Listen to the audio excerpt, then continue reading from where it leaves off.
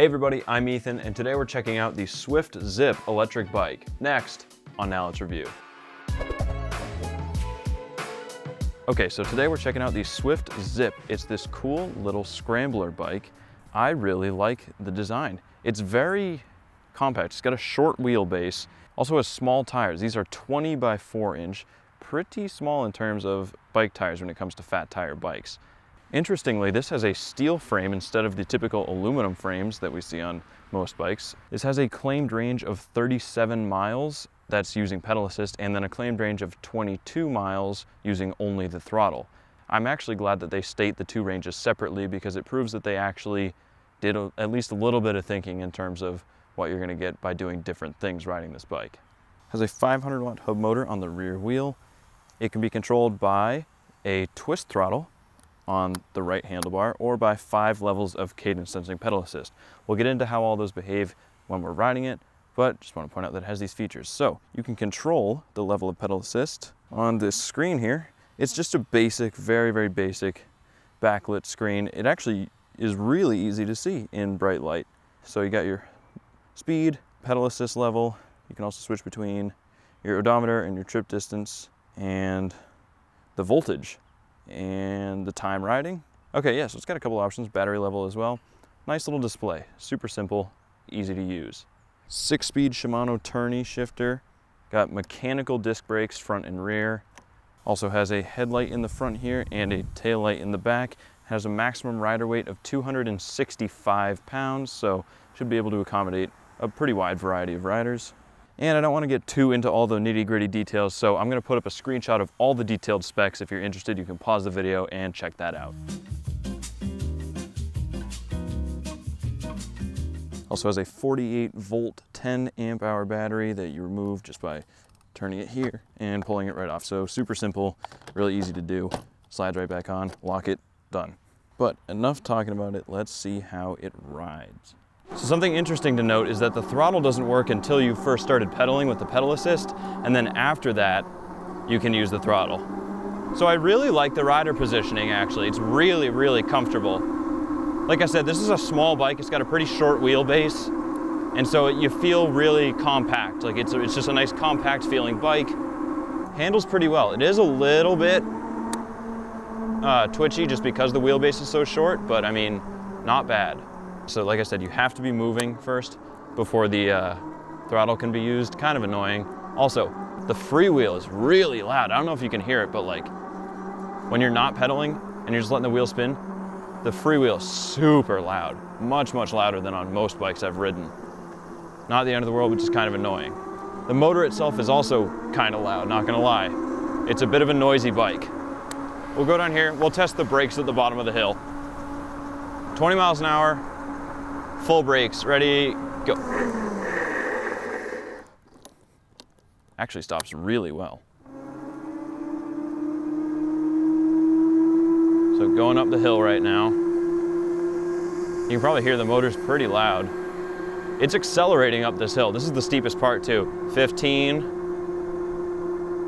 All right, it's kind of holding out at 15, so not bad. Getting 75% of your top speed while going up a steep hill. All right, so we'll test the acceleration, and for this, I'm not gonna go from a dead stop because you have to be moving first for the throttle to kick in. So I'll get it going a little bit, then slow back down. You can't just be moving for the throttle to kick in. The pedal assist has to kick in first, and then it'll allow the throttle. Okay, so pedal assist just kicked in. All right, I'll go from 4 miles an hour.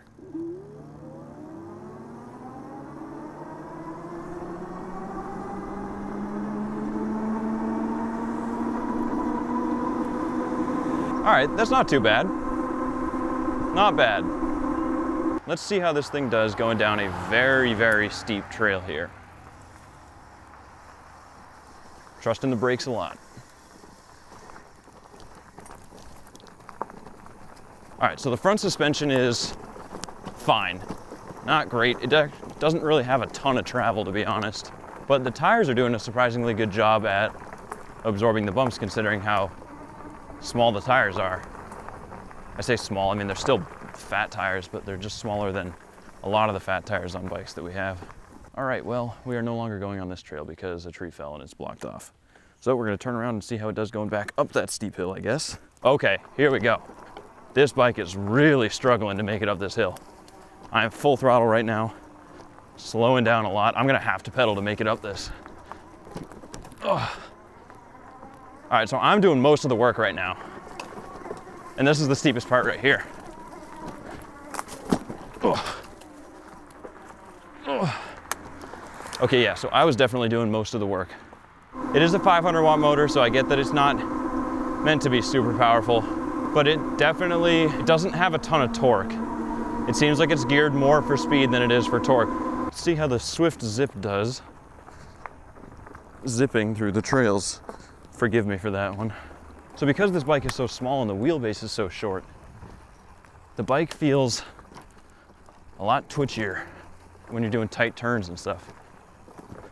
And your weight when you're standing up on the pegs is a lot more forward than it is on most bikes. I'm really leaning forward over these handlebars while I'm standing up on the pegs.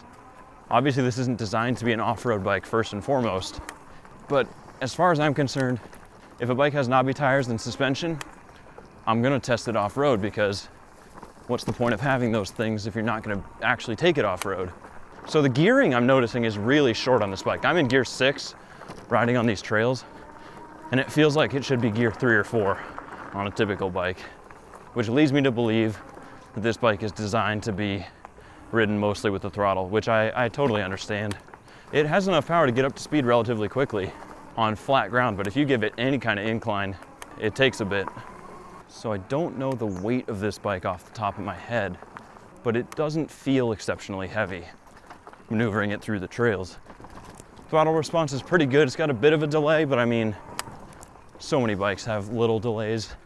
I'm just nitpicky about stuff like that because I really, really like when a throttle is just super snappy and responds immediately. All right, so there's a pretty decent delay between when you start pedaling and when the pedal assist kicks in.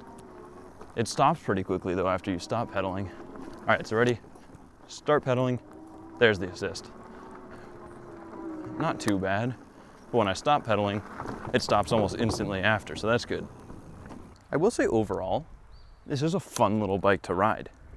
I think it would benefit from a couple changes. I think it would benefit from a bigger motor. I think it would benefit from better front suspension. That might be it, honestly, considering they're keeping it relatively cheap, because the price of this bike is impressive. This is a $1,400 bike. So at that price, I would say you get a pretty good value for your money. The build quality overall isn't the highest I've seen, but it doesn't seem bad either. It doesn't seem like there's anything you should really be worried about. It just doesn't seem as impressive as some of the bikes I've tested. If you're just looking for a Scrambler-style bike to cruise around your neighborhood on, this is a fantastic option. This is a great little bike. If you are taller though, if you're a bigger person, you might want to think about a bigger bike though, because like I said, this is small. It is a small bike. Again, I just went for the throttle here and didn't get anything because you have to have the pedal assist going first. The front suspension, the more I'm riding it, it really isn't great. But again, if you're buying this bike, you're buying this bike because it's affordable, not because it's super high end. The seat is actually quite good. I like this seat a lot. It's big. I think you can go 2-up with this seat, but I don't know that I would, just because of the fact this is such a small bike. It doesn't come with passenger pegs. Obviously you can just get those and add them on, but I don't know that I would go 2-up with this bike just because it is so small and the motor is not powerful enough for 2 people, I don't think, unless you're on perfectly flat ground. But if you got any hills, you better be ready to pedal. All right, so going over the tight little twisty trail here. Yeah, again, handling is weird because of the fact that this is such a narrow wheelbase. If you are going to be riding around on this bike or on any bike of this kind, especially an electric bike that is powered and goes a lot faster than your typical bike, highly recommend wearing a brain bucket, especially one from our friends at Lumos Helmets. They've been partnering with us for a while. This is the Lumos Matrix, which has this really cool screen on the back. You can see we've got it NLR flashing on the back here. This has MIPS. You can see this little plastic lining here. This is for added safety. This allows your head to twist inside the helmet to help reduce concussions and head injuries Really, really cool helmets, also really safe. If you want to check one out, head on over to lumoshelmet.co and use our code NOWYOUKNOW-LUMOS to get a discount on your order. Big thanks to them as always for partnering with us. I honestly think my biggest complaint with this bike is the fact that the throttle doesn't work until the pedal assist has first kicked in. And on top of that, the fact that the pedal assist doesn't kick in from a dead stop until you've pedaled a bit, until you've got the bike moving. So you basically have to do all the work every time you get this bike moving up until the point where it's going like 5 miles an hour. And then at that point, the pedal assist will kick in. And then at that point, you can use the throttle. So just that little thing alone would be a big, big, big, big help with this bike. Which again, like I've said, I don't really have many complaints about this bike considering the price point. It's a pretty solid option. But that one in particular is just annoying me.